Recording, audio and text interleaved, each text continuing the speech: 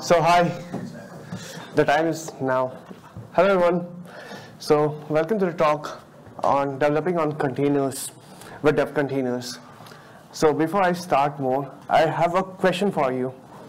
So the question is, how many of you have felt this in your day-to-day life? There's a project you want to, but your office laptop is not that good. Can I get a, okay? A lot of hands. And this is one of the problems which this talk will be covering. So before that, let me talk a bit about myself. Who am I? So I'm Hrittik, and I'm coming all the way from India to here. I'm a platform advocate at Loft Labs and a CNCF ambassador. I've done a couple of certification, and this is my first OSS EU. So today we will focus on the first two. Like at Loft Labs, we built open source tools, and we have built a couple of them. Devpod is like open source code spaces, which we will talk about, but we have also built solutions like for multi-tenancy and dev environments. So let's go deeper. So previously the traditional way, so when I just started university, like 4 years back, so I graduated this year, so there was a problem. I wanted to learn Linux, I wanted to learn all about containers, but the problem was the laptop. I was a student, I didn't have a budget to get the most fancy MacBook. So I started with my Windows laptop, but the problem was a lot of things were incompatible with Windows. WSL just launched, and WSL wasn't that powerful. As well as I wanted to try GPU and all of those things for AI workloads, but that wasn't possible because my machine sucked.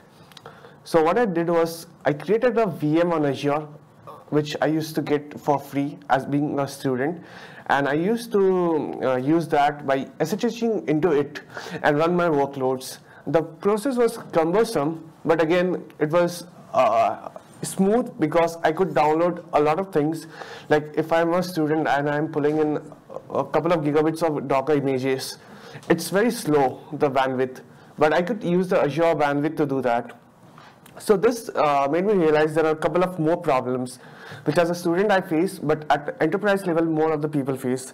The problems are hardware updates. So right now we are excelling very fast. Our hardwares are getting outdated. So you need to recycle your hardware as soon as possible so that you can be accustomed to all the new things that is happening. Second problem was declarative manifest. Whenever you onboard to a team or you try to go to an open source project, you want that to run on your machine so that you can contribute to it. But the problem was you can have a wiki which declares everything, but the problem is cumbersome because you need to go through each step one by one. What if we have a solution which does all that for you, like Terraform for infrastructure, something for your dev environments? Second was isolation.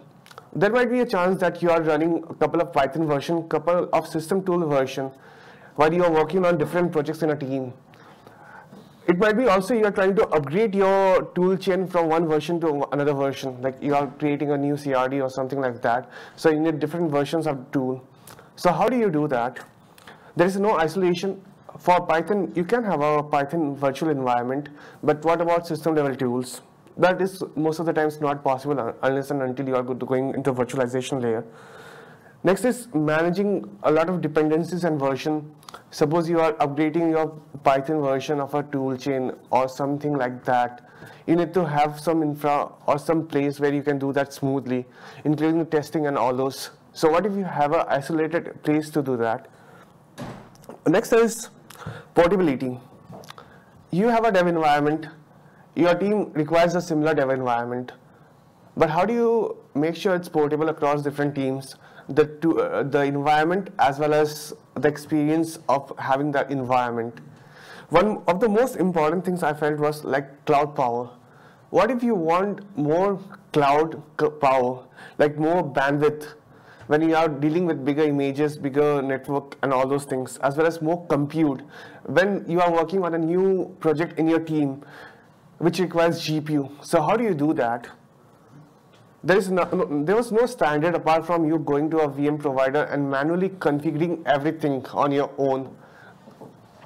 Last but not least, everything you can do everything on your own, and it is very possible. But again, developers are expensive, and if you are trying to make them do all those things, we kind of mess their developer experience, which is one of the most important things companies should focus on, because developer experience is how we are focusing and improving it. A lot of companies care about user experience, and the problem is not a lot of them care about developer experience, because developers select their employees, so it's okay. They will manage. Their work is to manage. This is the general motivation in a team. But again, this is something which is gradually changing as new tools are coming into the picture, where more people are focusing on that front. So we want developers to not go through this. And like a lot of them go through this on every day, but we want to reduce the percentage of people go through this. So I think Microsoft saw this, and there was something also called infrastructure as a code, which came in between, and it gives some inspiration for the things I'm going to talk about. So with IAC, the thing was, it is self-documenting. Your infrastructure can be documented using scripts, which can deploy an infrastructure you want without focusing on the special needs and everything. You can just define everything, and whenever you apply that, there is an infra which you want running. Like this, it doesn't get stagnated, because your code is your declaration, so it helps you in that way. Last is, it helps with onboarding. Suppose you want a dev environment, a prod environment, and another environments. So how do you do that? You just apply the same infrastructure code definitions across all your environments and just change the values which is required. It is so simple. So what do we come from then? Microsoft looked at it and they created an open source specification called dev containers. So diving deep into what is dev container. So dev container is a specification, comes under the devcontainer.json file, and it defines everything you want in your dev environment. So it defines workspace, like what you are working on, including all the like languages, extensions, attributes, as well as all your things that when the environment spins up will run through. Also, it is used by a lot of providers. It is used by GitHub code spaces, which is growing very popular, and it is also used by tools like devpod, which we will talk just in a bit. So focusing on what devcontainer.json is, we want to understand what dev containers is at basis. So whenever we talk about production container, we talk about a lot of things, and a lot of things include minimizing the production container size, as well as minimizing the threat level. So how do we do that? We do it by removing all the layers, removing all the unnecessary libraries, removing everything that is not required. But when we talk about development container, we talk the opposite way. We try to include everything, all the system libraries, all the toolchain we require over there. Because we are developing something and we want all the runtimes, the shared libraries, as well as SDKs, debuggers, extensions, your customization, so that you feel like home whenever you're developing at a new workspace, as well as your source code. So if you see, there are three types of things. There is an inner need, there is an outer loop, as well as your deployed apps. So when we are talking about just dev containers, we just focus on the first two and try to include everything. And how do we include that? We include that using a simple specification. So what do we include? We include our code, we include all the project libraries, the system packages, the IDs in which we want our tool to run. So if you're in all your teammates use JetBrains, so you can specify that as well as your extensions. So some teams have specific linting and configuring extensions, so you can specify exactly those. Like for example, here we had a extension spell checker, so you can specify those so that your whole team is on the same lane. Last is, you can specify whatever compute resources you want over there, and you can launch the dev container over there. Next, going in is, we will just see a simple dev container example so that we understand how things are working. So as you get it, it's just a simple JSON, and we specify that we want a Go image over here. and we mention the ports which will be forwarded whenever the new project is launched. And there is something called pre-build as well. So whenever you are creating a container, it pulls the images, it builds everything together. It takes time, and then there is a bigger team. A better way is to cache all of that, so you can pre-build the things, so that whenever a new teammate or a new open source contributor comes to your project, they can just click on a couple of buttons, select their provider, and launch their workspace either locally or on the cloud. So it is good, like everything, like dev container, what is it, and all those things. But again, the question is how to use that. Like dev container is a specification, and you need a tool to use it. So how to? So last year, what my company did is they open sourced something called devpod. So it was something which we were building internally and using as well. Then when we open sourced, it kind of went quite good on Hacker News. Like it was trending, and then we also launched it at Product Hunt. So there was a lot of noise. Our Slack community grew, and with that, our stars grew. So we are a complete OSS product, as well as last time I checked, it had around 8,600 stars. And what is it then? So going back, devpod is an open source tool. It can be a CLI, or it can be your desktop application. So we'll go a bit into it with time. So the thing which we want to focus over there is it's unopinionated. You can have any provider you want, you can have any IDE you want, you can have any repo you want. You are not restricted on certain things, and you can use anything you want to run any workspace you want across your company. So let's break down on certain specific things. So the basic concept is workspace. So workspace are like your development containers where your code logic is hosted. So it runs as a container, and you can switch it on, off whenever you want, and pause it, cache it, all those things. The next thing is source code. So generally what we saw that only a couple of, you can with another tools, you can just use the Git repository. But again, in companies, you might require hardened images or some specific folders. So we included all of those.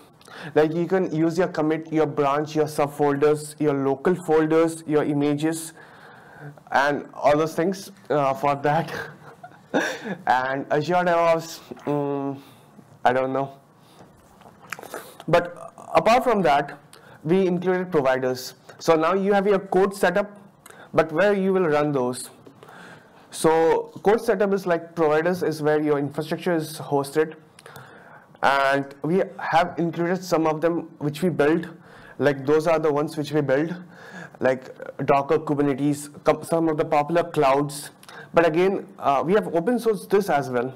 So now you can have any providers, and we saw that, our community provided around 10 more providers over here. So right now we support Equinix, Hetzner, and all those, because the community is providing more providers. So most of them are open source, and you can contribute to it and use it for your workspaces. Next is IDEs. So if you see, this is a very long range of IDEs which we put in, and what we do is whenever we create a workspace, we connect it with SSH. So your IDEs can be anything you want according to your customization, and you can also customize the extensions you want in your IDE. So if you want VS Code, JetBrains, Cursor, Jupyter, Fleet, anything works on that. And we are responsible for the transport. So the tool takes in account for the security and everything and does that. And last is credentials. So if you have a private repo which you want to pull, how do you pass the credentials to devpod so it can pull it? So we do it in a couple of ways. We sync your Git credentials from agent, and what you can do, another thing is like, suppose you want the credentials to be synced to your workspace. That is also very much possible because you can enable that.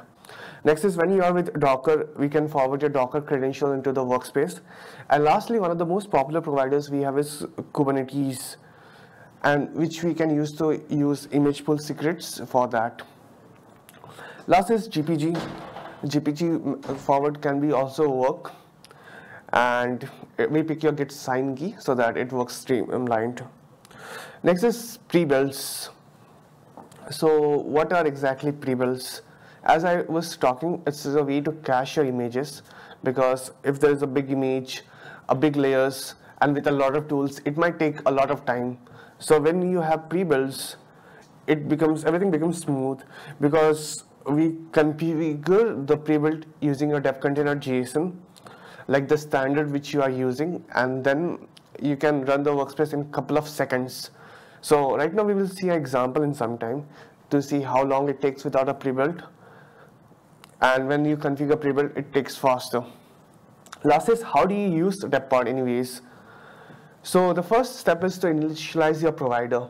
So initializing provider is like understanding where you want your workspace to run. It can be the cloud, it can be a local machine, it can be a cluster, something like that. Then is, if you are using cloud, what we do is we create a virtual machine over there, and we host all the workspaces over there. So it's like a VM for containers. But if you don't want to use virtual machines, you can use the Kubernetes provider, which just runs your workspace in a Kubernetes cluster. So all of your team can use a single shared cluster to run your workspaces. Last is, you create a JSON specification.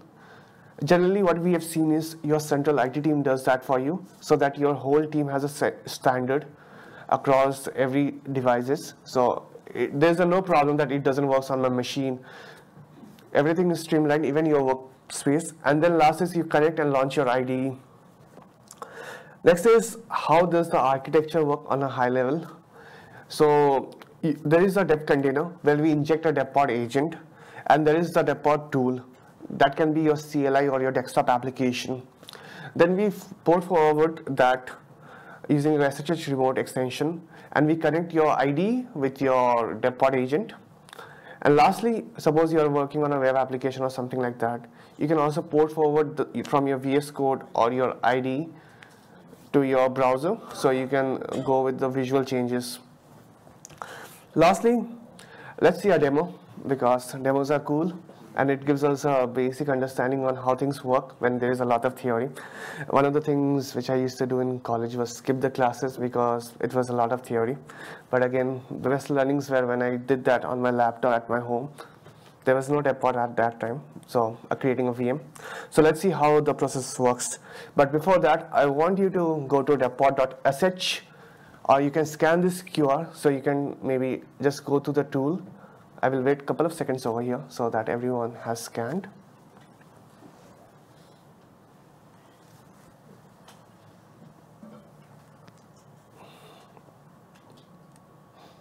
If the QR code is small at the back, it is the same spelling as devpod.sh.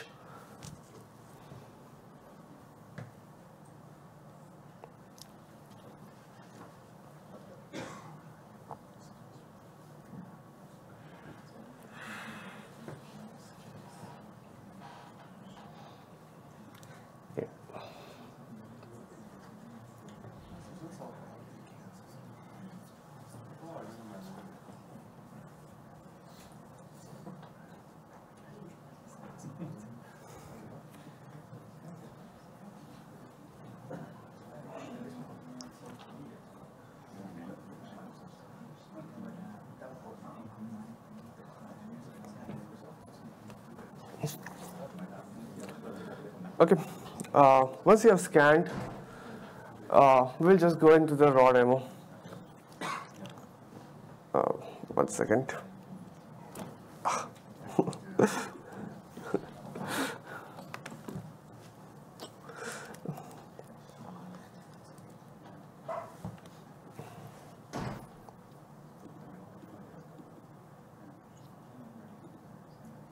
So this is a general UI.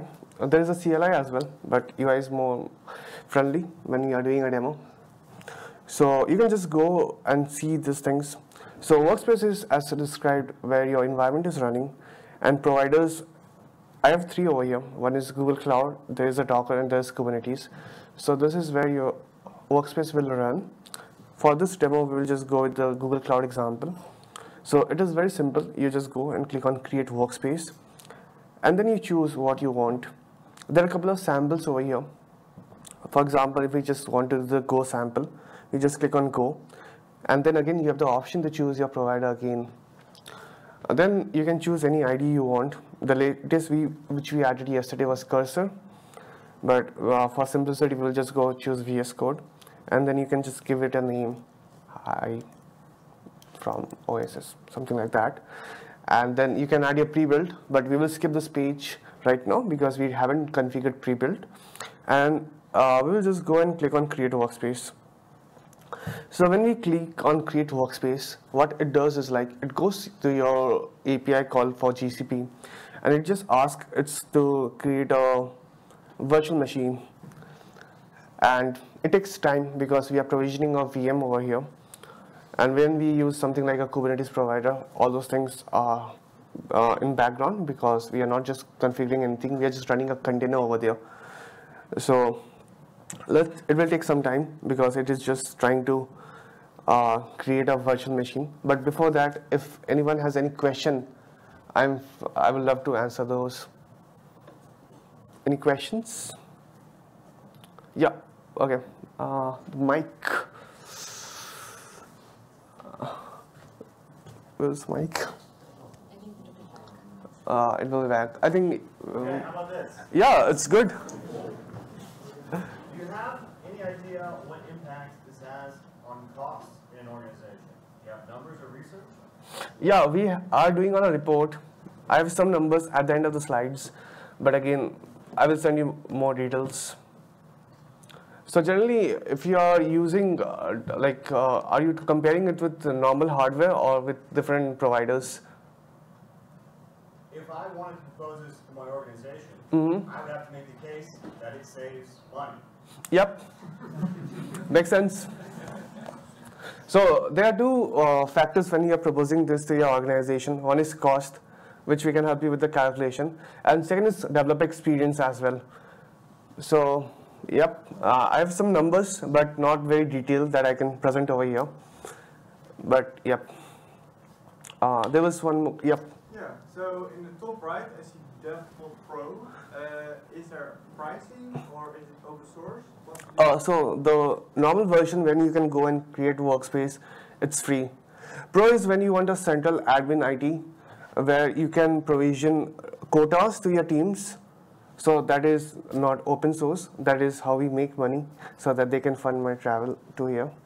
But yeah, that is it. But the open source version is the normal devpod, which we can go over here. And you can just download it and run. So as we see, just the logs went away. But there's this VS Code which has connected to devpod, and we are running this with the latest Go version. We can run the code, but again, running late. So going back to the slide, when you want to delete this, it is as simple as deleting this, and what it does is it deletes the infra with it. So you don't have to manage the infra when you are managing the workspace. So we can just click on here, and if you go to the Google Cloud console, I should have done before this.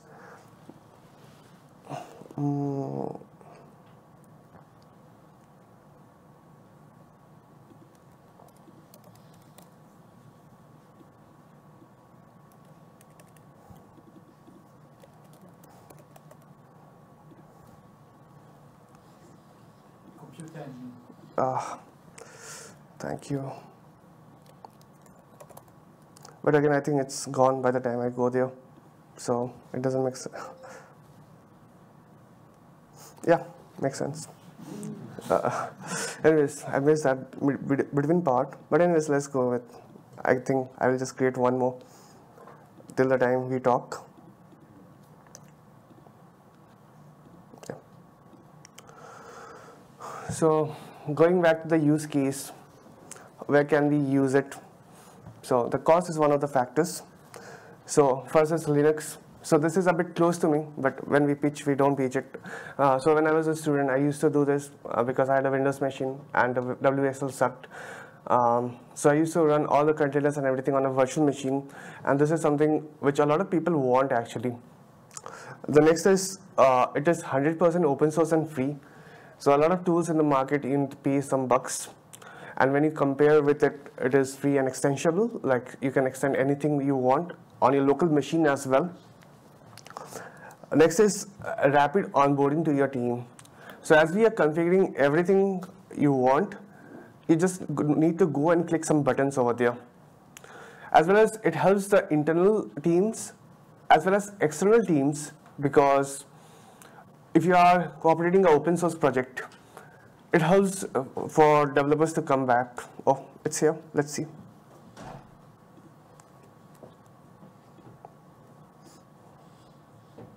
Yeah. And this is the machine which we created in the back. But again, if you delete this, this goes away.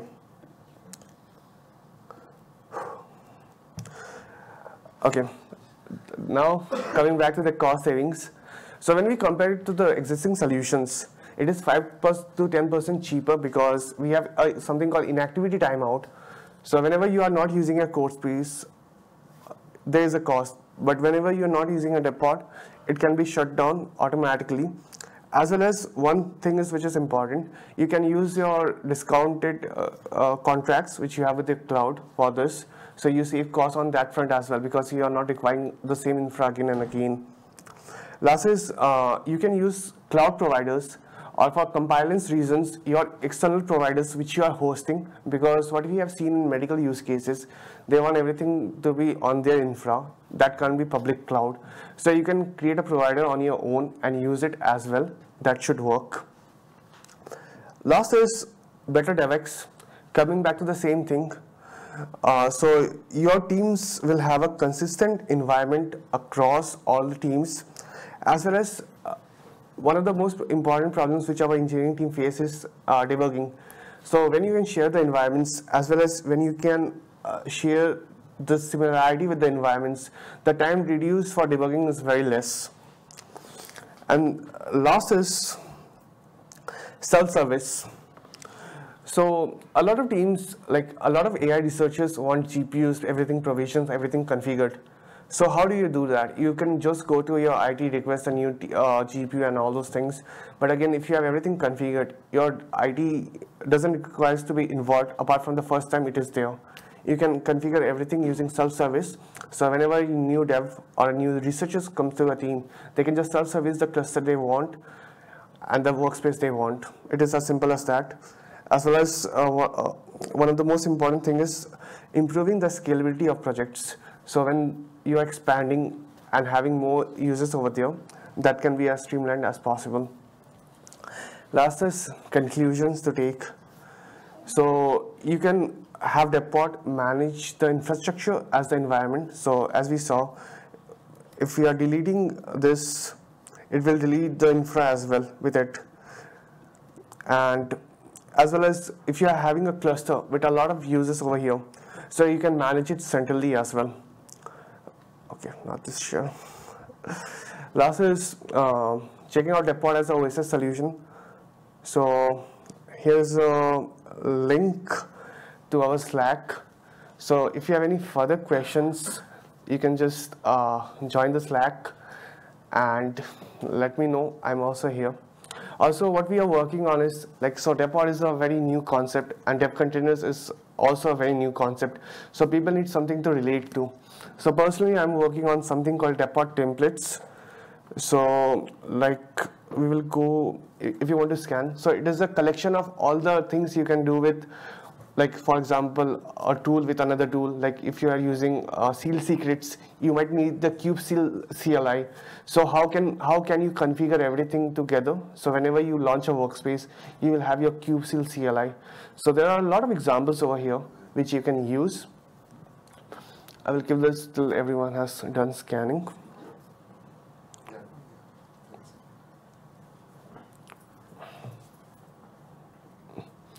And last is, if you want to connect with me, I'm here as well. and on socials as well. So you can do that easily. And I'm here for any questions if there's any, because we have some time.